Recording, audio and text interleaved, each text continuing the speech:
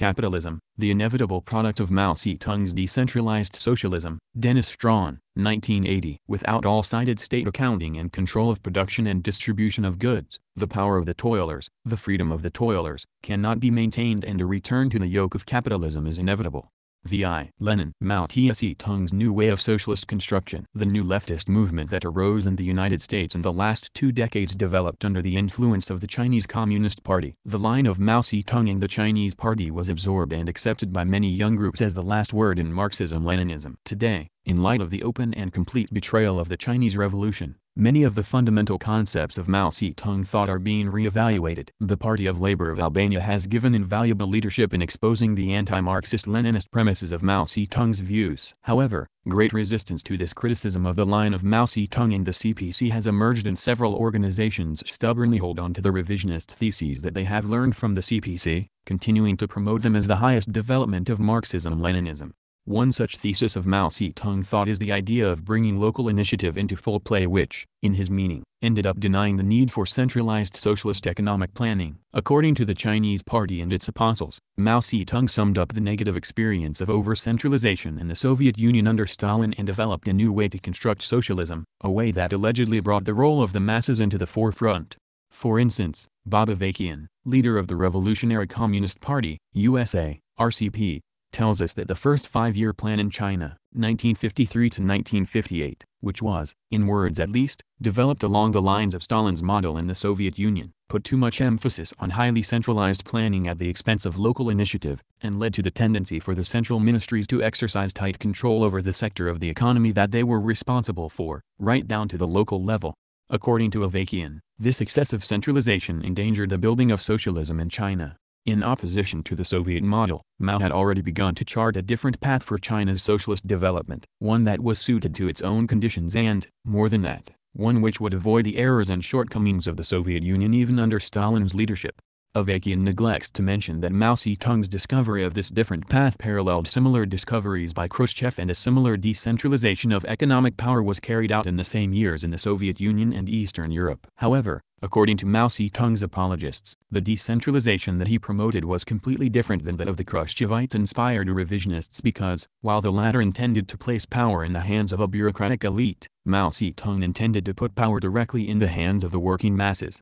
Despite the idealist assertions of the RCP and other apostles of Mao Zedong, the decentralization measures that Mao promoted ultimately were not so different from those carried out in the Soviet Union and Eastern Europe after Stalin. In fact, the ideas and policies promoted by Mao Zedong on economic organization consistently aided and promoted the consolidation of capitalist relations of production in China. Mao Zedong's ideas on economic organization can be compared to those of the so-called workers' opposition, 1919, in the Soviet Union. Ideas that are based on an anarcho-syndicalist and not a Marxist-Leninist conception of socialism. Presented in a left cover, the rightist, bourgeois essence of these ideas becomes clear in the reality of so-called workers' self-administration in Yugoslavia, and in the results of bringing local initiative into full play in China. Bringing local initiative into full play. In April 1956, Mao Zedong delivered his speech on the 10 major relationships. Following on the heels of the 20th Congress of the Communist Party of the Soviet Union and immediately preceding the 8th Congress of the Chinese Communist Party, the speech outlined basic directions for economic and political policy. One of its main points was to call for decentralization of economic power. Here I would like to touch on the question of the independence of factories under centralized leadership. It's not right, I'm afraid, to place everything in the hands of the central or the provincial and municipal authorities without leaving their factories any power of their own, any room for independent action, any benefits. Our attention should now be focused on how to enlarge the powers of the local authorities to some extent, give them greater independence and let them do more, all on the premise that the unified leadership of the central authorities is to be strengthened. We must not follow the example of the Soviet Union, under Stalin, in concentrating everything in the hands of the central authorities, shackling the local authorities and denying them the right to independent action. In short, centralization must be enforced where it is possible and necessary, otherwise it should not be imposed at all. The provinces and municipalities, prefectures and counties, districts and townships should all enjoy their proper independence and rights and should fight for them. This call by Mao Zedong for the local authorities to fight for their rights came at a time when central planning and control was only a fledgling in China. The initial collectivization of agriculture had only just been completed. The capitalist factories had only recently been brought into the state sector and the former capitalist management was still intact. Although planning had had somewhat more of a chance to develop in the sector of industry that had been run by the state since 1949, the entire central planning apparatus in China was still new. The direction charted by Mao Zedong in this speech, and followed by the Chinese government consistently ever since then, ensured that central planning never was perfected, but rather that it declined, and at times almost ceased to function. The economic decentralization. Pursuant to Mao Zedong's views, in 1956 and 1957 a series of measures were taken to decentralize economic power. These placed 80% of China's industry under local direction, leaving only the defense sector, part of the oil industry, some mines and steel mills and other enterprises critical to the national economy under central control. Profits were to be divided between central and local authorities and enterprises were encouraged to use their share of the profits to make investments and develop production of their choosing. The production of these side products and new lines was also encouraged by the loosening of production targets. Central control of marketing diminished. Commercial bureaus at the provincial, municipal and county levels took on more responsibility, with the county bureaus handling the bulk of trade. Enterprises were also at times encouraged to trade directly with each other, except for the prices of key commodities, steel, grain, etc., which were to be set by the center. Prices were to be set by these commercial bureaus, with the county once again handling the great majority. Many commodities were free from price control altogether. The free market in many sideline products was officially expanded and encouraged. The immediate result of these measures was a drop in productive output. Factory management restricted production as much as possible to that which produced high rates of profit, taking advantage of the lax plans. Many oil refineries, for instance, preferred to produce gasoline and kerosene, which brought a higher rate of profit than diesel fuel, creating a shortage of the latter. Total production dropped dramatically in 1957 as compared to 1956. The cutback in production was largely a spontaneous process resulting from the management of individual factories taking advantage of looser production guidelines to concentrate primarily on turning a profit. But it was also encouraged by those in charge of economic planning who emphasized compliance with profit targets by demanding that enterprises lay off excess workers and take other cost control measures. Top economic administrators. At this point, it is necessary to describe the kind of men who were in charge of this economic planning. Chu Enlai was premier of the State Council and chief executive of the entire state apparatus. The head of the State Planning Commission was Li Fuhun, who promoted capitalist policies and a one-sided worship of profit. Po Ipo, proponent of the synthesized economic base, part socialist, part capitalist, was head of the State Economic Commission and the Office of Industry and Commerce. Head of the State Capital Construction Commission was Chen Yuan, champion of market socialism. Li Jiannin, Ni Yongchen and Feng Yi, all of whom have emerged as powerful leaders of the new historic turn in China since the purge of 1976, headed the Office of Finance and Trade, the Scientific and Technological Commission and the Foreign Economic Relations Commission respectively. Alternating heads of the Office of Agriculture and Forestry were Tang Suhui and Fan Chenlin, both proponents of the four freedoms in agriculture. All of the ministries of the State Council concerned with economic affairs came under the authority of the offices and commissions that these 9 men ruled over. They were unquestionably the top administrators of the Chinese economy, those who were in the position to determine the nature of economic planning and control. They were all, without exception, out-and-out bourgeois revisionists. So were the majority of their deputies. There was no way that any kind of socialist economic planning was going to be developed by the offices, commissions and ministries under their control. Instead, they consistently promoted capitalist economic aims, accounting and planning, designed in the first place to protect profits. Their policies in 1956 to 1957 were only the beginning of their treachery. The Great Leap Forward. While Mao Zedong unquestionably supported and was largely responsible for the decentralization measures of 1956 to 1957, he was not happy with some of their results. He opposed the cutback in production and the one-sided stress on profitability, and in late 1957 he demanded that the economy be run full throttle. In the following year, existing enterprises took on more workers,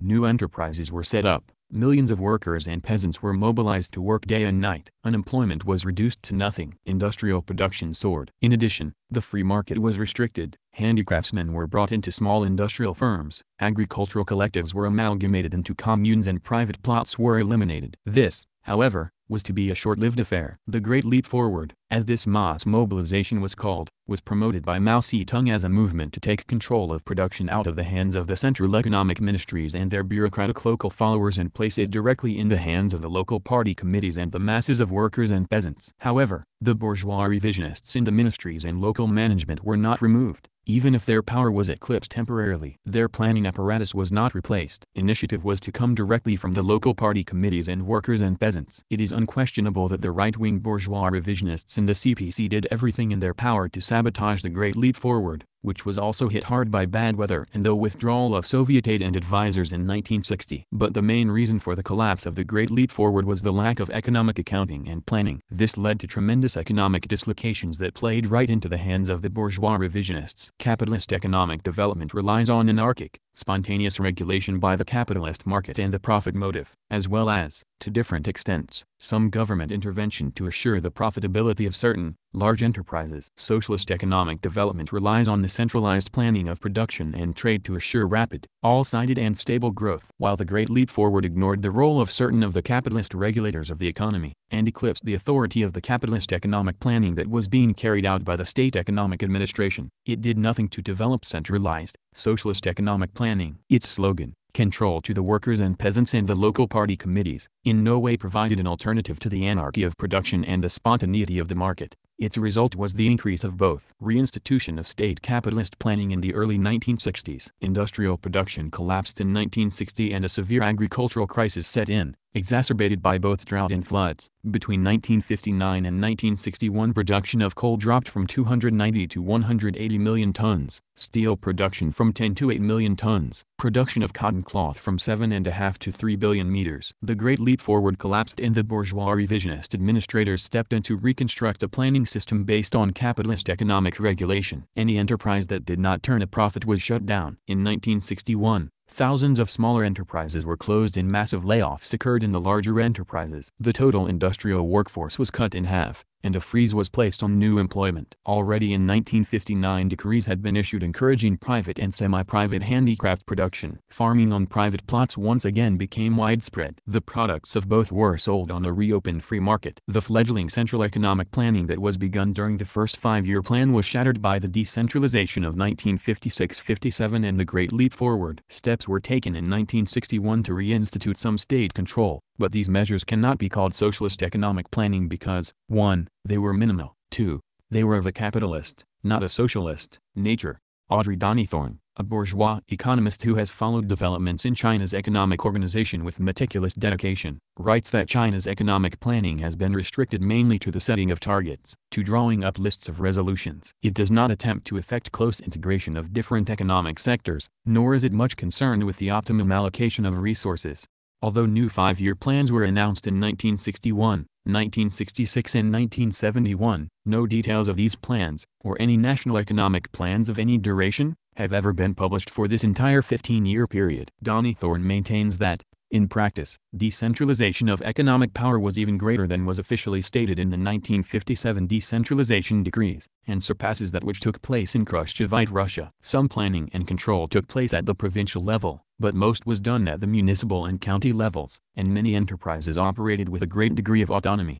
Control of prices was further decentralized in the early 1960s. In fact, the National Price Commission ceased to function and national price conferences, which were held periodically during the 1950s, no longer took place. Formal provincial price commissions were only set up irregularly. Most prices were determined by county commercial bureaus. Donnythorne cites one Chinese press account that showed that local authorities could change even the procurement price of such an important commodity as rice. She also documents tendencies towards local protectionism and competition between firms and counties to sell products. Even the administration of foreign trade was partially decentralized, with the provincial branches of each of the various national foreign trade corporations operating largely independently and in some cases, even keeping part of the foreign exchange generated. The great majority of new investment since 1956 has been done directly by the municipalities and counties. The majority of this has been financed through credits from the State Bank and the Finance Commission, which themselves became increasingly decentralized and departmentalized, while a good part was financed directly through part of the profits that the enterprises and localities were allowed to keep. One result of this investment policy was that the construction of large-scale, modern,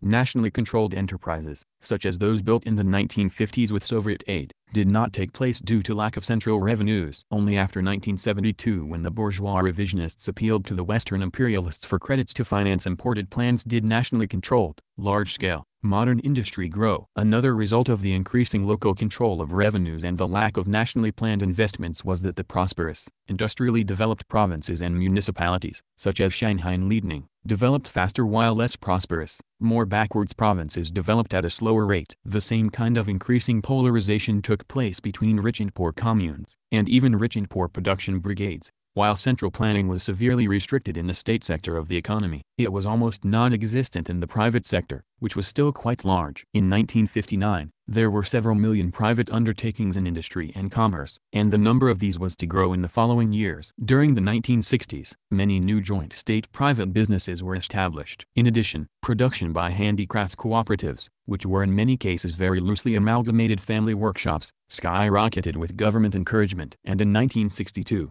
there were 6 million full-time and 14 million part-time handicraft workers who produced a full 30% of the net value added by industry. Donnie Thorne writes that many of the private businesses were probably subject to less state control than are their counterparts in many Western market economies. There can be no doubt that the prime motivation of production following the Great Leap Forward was profit. Profitability was the measure used to determine whether to shut down or continue to operate factories in 1961. The need for cost control and to achieve profit targets was constantly promoted in the press, while production targets fell into the background. In 1956 and 1957, and again from 1962 to 1964, a series of theoretical articles appeared in the press declaring openly that cost targets and profit targets are the main indicators for evaluating the economic effectiveness of an enterprise, that prices should be determined on the basis of the law of value, and that investment should be determined by the rate of profit. These articles, emanating from the highest levels of economic administration in China, were not abstract or isolated theorizing. They were a reflection of the economic reality in China. They were part of an effort by the bourgeois revisionist economic administrators to study the workings of the Chinese economy and more effectively deal with the capitalist economic regulators of the market and the rate of profit. The Cultural Revolution. Following the victory of the Democratic Revolution in 1949, the CPC had never called for the overthrow and suppression of the bourgeoisie as a whole, but rather had advocated long-term coexistence and mutual supervision with the national bourgeoisie, which, by Mao Zedong's definition, included most of the big bourgeoisie. Along with this, the CPC had maintained an extremely liberal policy towards the development of new bourgeois elements. It was during the Cultural Revolution in 1966 and 1967 that slogans such as "overthrow the bourgeois headquarters" and "proletarian seizure of power" were raised for the first time. In addition, reforms that favored the working class and peasantry were demanded. These slogans and demands won the support of the most advanced sections of the Chinese proletariat, who took up the banner of the Cultural Revolution. The leadership of the Cultural Revolution, the various groups that made up the left wing of the CPC, however, was guided by unsound, anti-Marxist-Leninist views. We can't go into all of the aspects of these views here. The most important and most treacherous of the characteristics of this leadership, and of Mao Zedong in particular, was compromise with the enemy. For all of his talk about overthrowing the bourgeois headquarters, Mao Zedong never really wanted or intended to overthrow the bourgeois headquarters. He said, "We should allow Liu, Shaoqi, and Tang, Xiaoping, to make revolution and reform themselves. We shouldn't condemn Liu Shaoqi out of hand. If they made mistakes they can change, can't they? When they have changed it will be alright." Mao Zedong and Chu Enlai united to oppose the truly revolutionary demands of the masses and defend the worst bourgeois revisionist renegades such as Chen Yi, the master of China's bourgeois foreign policy and layer of the cornerstones of its alliance with Western imperialism, Chen Yun, theorist of market socialism, and countless others. While Mao Zedong talked about seizing power, he and Chu intended to maintain the administrative apparatus more or less intact. Mao Zedong refused to arm the workers. Rather, he and Lin Piao allowed reactionary regional commanders to use the army to preserve the status quo by suppressing the workers' movement. The result was that, with a few notable exceptions, power at every level remained in the same hands. The slogan of forming great alliances was formulated by Mao Zedong. Forming great alliances was formulated by Mao Zedong and Chu Enlai to prevent the overthrow of the old bureaucracy, and resulted in the new provincial and local revolutionary committees being dominated, in general, by the same forces that ruled before.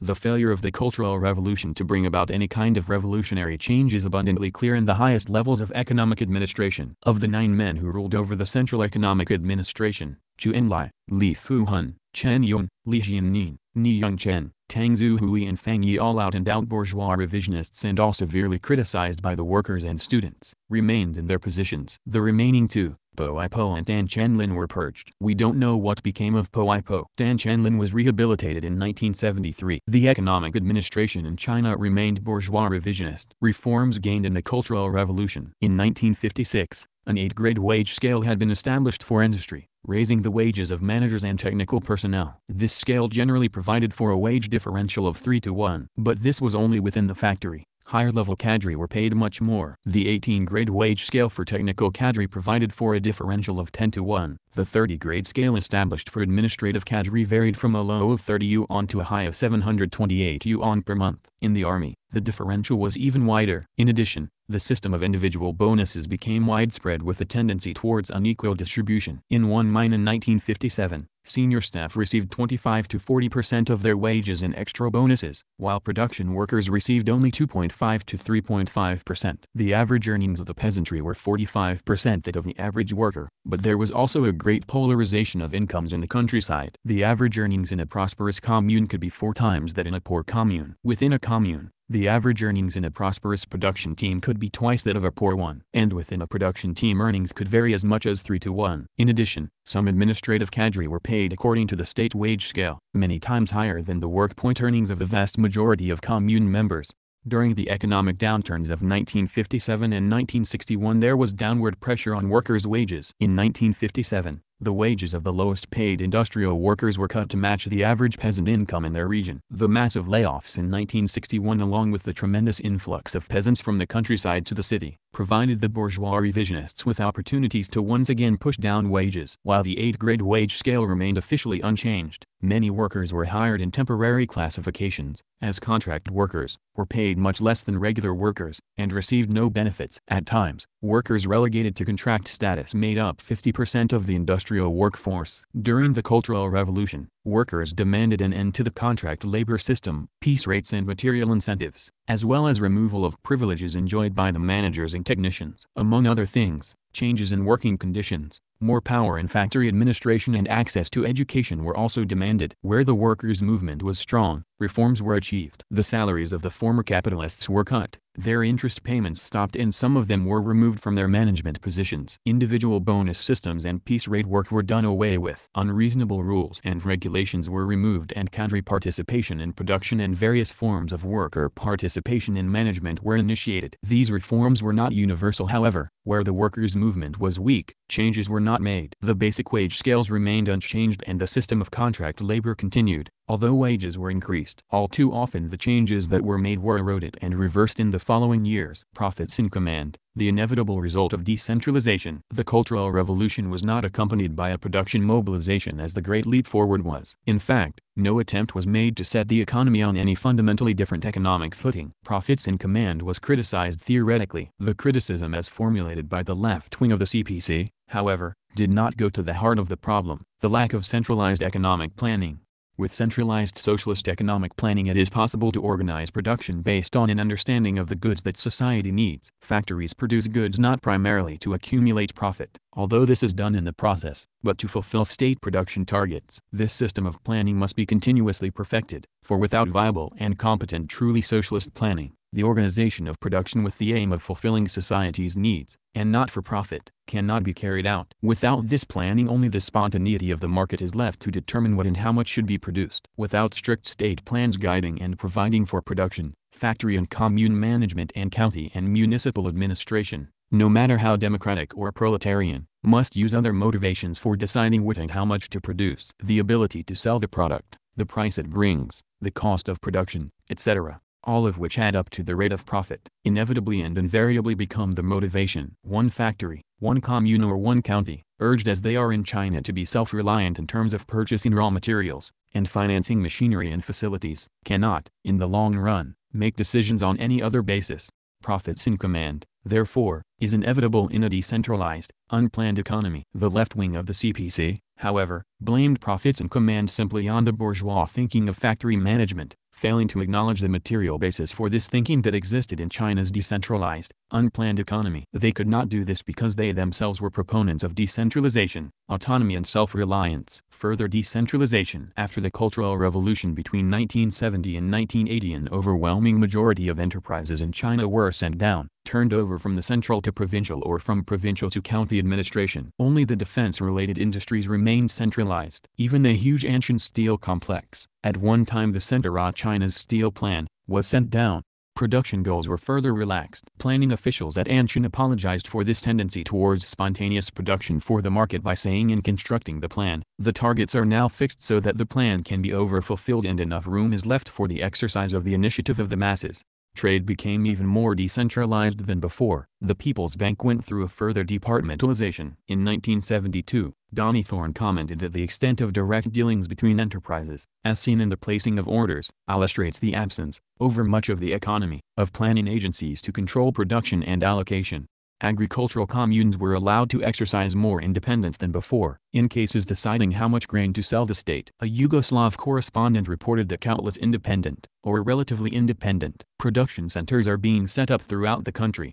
During the 1970s, the Chinese press greatly promoted local self-reliance, receiving on one's own resources rather than planned coordination or state grants, and praised localities for taking investment initiatives outside of the state plan. And, of course, the result of this continued and increased decentralization, while the concept of maximizing return on capital as a guideline for direction of investment was explicitly rejected. In practice the policy had been used before the Cultural Revolution. Now, after the Cultural Revolution, the same policy is once again frequently followed, although not officially accepted. Petty bourgeois anarcho-syndicalism. That the left wing of the CPC was in agreement with this decentralization, and in fact used every ounce of its strength to further it, becomes clear in reading the polemics of the so-called Gang of Four against the Tang Xiaoping group. Articles published in early 1976 criticized Tang for undermining the initiative of the localities by wanting to bring enterprises under the management of central ministries. CPC cadre aligned with the Gang of Four right. On the pretext of exercising centralized and unified leadership, Tang, ed., wanted to turn over to the higher authorities what he called key enterprises which serve the whole nation and require organized coordination on a national scale. If this policy had been followed, most of the big enterprises and the lesser ones working in coordination with them in all parts of the country would have been turned over. This would inevitably have undermined the initiative of the localities and the broad masses of people and sabotaged socialist construction as a whole. The article goes on to compare Tang's turning over enterprises to higher authorities with the development of monopoly combines in the Soviet Union. In another article of the same period the left describes its opposition to the Soviet combines. A big enterprise, which exceeds the others in capital and profit-making becomes the sinew of the combine and the head of the said enterprise normally serves as the combine's general manager. As to the remaining enterprises in the combine, some retain relative independence, except that their managerial functions, such as the supply and sale of products and financial matters, now rest at the combine enterprise level. Others lose their independence completely and become a mere subsidiary of the combine. The Gang of Four exposed the fact that the monopolies that the Brezhnev and Tang Xiaoping revisionist groups were building were in no way socialist, but capitalist, that they would compete amongst each other and have the maximization of profit at heart. But there is another element of their criticism which comes through in their complaints about undermining the initiative of the localities and the smaller Soviet enterprises losing their independence completely and becoming mere subsidiaries. The left wing of the CPC opposed any kind of centralism and preferred small, independent, autonomous enterprises. This, of course, was not only expressed in these articles but has been a consistent aspect of their line. Mao Zedong and the left wing of the CPC attacked the efforts of Deng Xiaoping and company to build a state capitalist society in China and establish monopoly capitalist proletariat. Text in original, arrow, from the position of advocating socialist state planning and control. Instead, they attacked it from the position of the petty bourgeoisie, from the position of wanting to maintain local autonomy, from the position of small is beautiful. In criticizing the anarcho-syndicalist views of the so-called workers' opposition in Russia which called for direct workers' control of the factories and opposed dictatorship from above, Lenin wrote, "All the habits of the bourgeoisie, and of the petty bourgeoisie in particular, also oppose state control, and uphold the inviolability of sacred private property, of sacred private enterprise." It is now particularly clear to us how correct is the Marxist thesis that anarchism and anarcho-syndicalism are bourgeois trends, how irreconcilably opposed they are to socialism, proletarian dictatorship and communism. The fight to instill into the people's minds the idea of Soviet state control and accounting, and to carry out this idea in practice, is a great fight of world historic significance, a fight between socialist consciousness and bourgeois anarchist spontaneity. We have seen how quickly Liu Deng and the representatives of the big bourgeoisie in China jumped on the Khrushchevite bandwagon and championed decentralization. But we have also seen how Mao Zedong and his followers jumped on it too and advocated decentralization even more loudly. We have seen that during the Great Leap Forward and in the aftermath of the Cultural Revolution, under the pressure of the left, central planning and control were broken down on an unprecedented scale. And we have seen that the left's opposition to centralism gave Liu and Tang the excuse to paint themselves as advocates of socialist planning and democratic centralism as they carried out their efforts to establish their paltry capitalist planning and consolidate their control of Chinese society in 1961 and 1976. Conclusion: socialist relations of production were never consolidated in China. The fundamental reason for this was the failure to establish as genuine dictatorship of the proletariat. State power in post-revolutionary China was set up as, and remained a coalition government of the proletariat, petty bourgeoisie and the national bourgeoisie. Moreover, the Communist Party itself was not a Marxist-Leninist party and was riddled with factions. The Liu Shaoqi/Deng Xiaoping group represented the big bourgeoisie and was determined to build a modern capitalist society. Mao Zedong and the leadership of the left-wing factions of the CPC were guided by petty bourgeois liberal and anarchist views. The state enterprises and private factories of pre-revolutionary China were officially made property of the new state, but they continued to operate under much the same management as before. While employment of the old management and even the old capitalists was unavoidable to a certain extent, but not to the extent and in the liberal way it was carried out in China, the fact that factories continued to operate largely as independent enterprises fostered the growth and prosperity of a new bourgeoisie in China composed of both old national capitalists and new bourgeois elements. In these conditions, genuine socialist economic planning could not be developed. In fact, those in charge of economic planning and administration were all bourgeois revisionists, all closely tied to the Liu Tang group and opposed to any kind of socialist economic planning. As a result, the declarations of the Chinese press aside, production continued to revolve around the market, proceeding in an anarchic, spontaneous way. Without socialist economic planning, the economy could not be guided except by capitalist economic regulators, the law of value, the market, the rate of profit, etc. The planning measures that were taken were limited and were capitalist in nature, with the desire to protect profit rates as their heart and soul. The socialist-type reforms that were accomplished in China under the pressure of the Chinese proletariat could not flourish and develop, but inevitably perished because of the unsound economic and political foundation on which they were built. During the upsurges in the working class movement that accompanied the Great Leap Forward and the Cultural Revolution, the workers in individual factories rose up against the bourgeois revisionist managers and,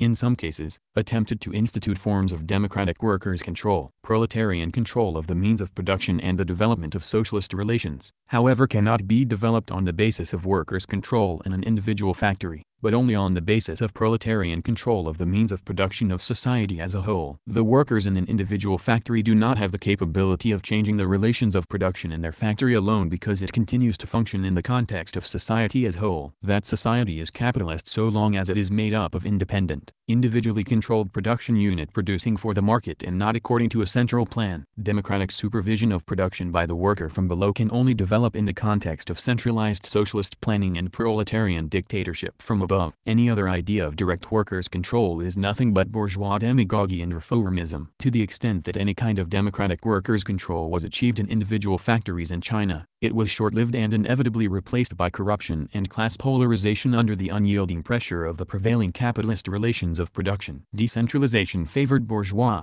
not proletarian, power because it was a potent, spontaneous impetus towards capitalist methods. The failure of the Chinese proletariat to gain political hegemony and develop truly socialist economic planning could be ascribed to the power of the bourgeoisie in China, but this explanation would only recognize the objective factor involved. In reality, it was subjective factors, ideological deviations deeply ingrained in the outlook of Mao Zedong and the left wing of the CPC and the resulting lack of truly revolutionary proletarian party, that were decisive in the defeat of the proletariat. These ideological deviations included pronounced liberal tendencies and an anarcho-syndicalist conception of socialism. These deviations weakened the struggle of the Chinese proletariat immeasurably and at every step aided the consolidation of capitalist relations in China.